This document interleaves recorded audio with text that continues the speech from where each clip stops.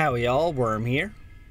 Speculation regarding Zenos and the upcoming Melee DPS has jumped into a new gear, thanks in part to revelations from the main scenario quest in patch 5.5. Let's take a look at what we learned, and I'll also outline my main theories. Before we start, fair warning, there are some spoilers ahead from the main story, specifically around Zenos, but I'll try to focus only on the Zenos aspects as much as I can. So, let's get to it. We see Zenos in the Imperial Palace in Garlemald, surrounded by a number of weapons which Fandaniel likely conjured or procured for him to choose from. Like in the trailer beforehand, we see him pick up the katana, a signature weapon for him up until this point, but that's only for a brief moment until he discards it in style.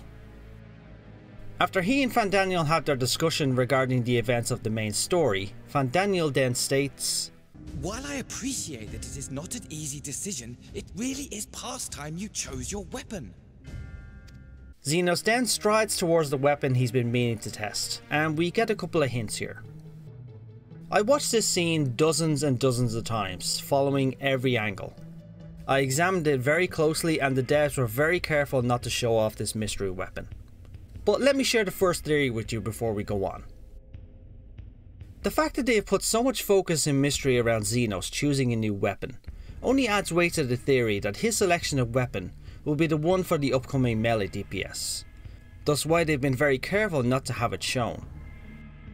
Now then, back to the scene. As Zenos approaches his weapon, Fandaniel utters, Well, not quite what I was expecting, though I will say, it does seem rather apt. Then Zenos takes a hold of his weapon of choice and then we fade to black. But this is where the second hint lies. We don't see him draw the weapon, but we do see his stance when he grips it, using the same movements he did when he picked up the katana earlier.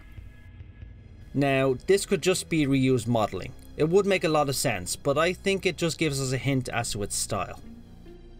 Now, the second and most important hint in this scene is the sound.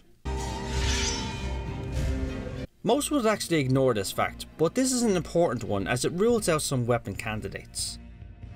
Based on the sound, it's a bladed weapon, but the sound was different from when he picked up the katana. Have another listen to both of them.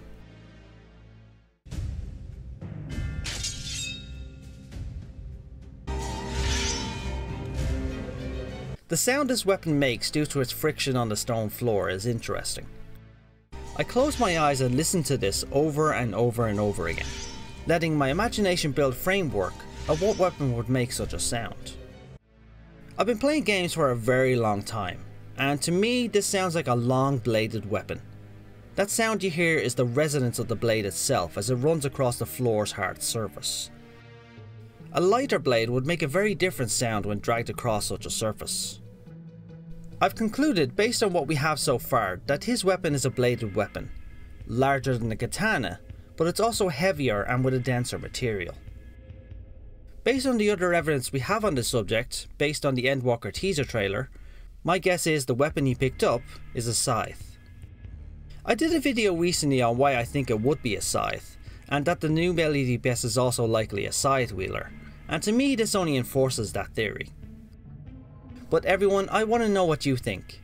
When you first saw this scene, what mental image did you conjure in your mind when Zenos drew this new weapon? Leave a comment below and let your voice be heard. The FF14 community loves theories and ideas about this stuff, myself included. If you enjoyed this video, please leave a like, and if you want to see more, check out my channel. Also feel free to subscribe if you want to see my upcoming videos. Thanks all, and as always, have a good one.